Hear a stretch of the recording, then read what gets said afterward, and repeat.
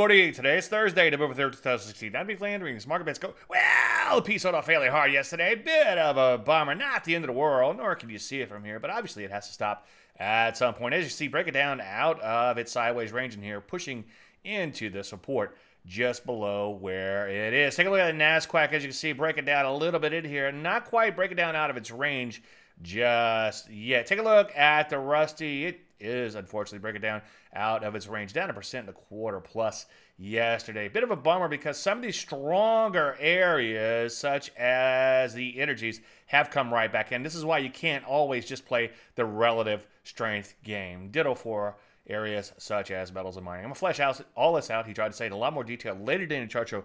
I hope to see you there. So what do? Well, just sit tight for a little while. We could see some shorts really soon, but I have a feeling we're probably just going to bounce around until we figure out what's going to happen with this election next Tuesday. Any questions, as usual, Dave at DaveLandry.com. I'm Dave Landry, and you start Market Minute.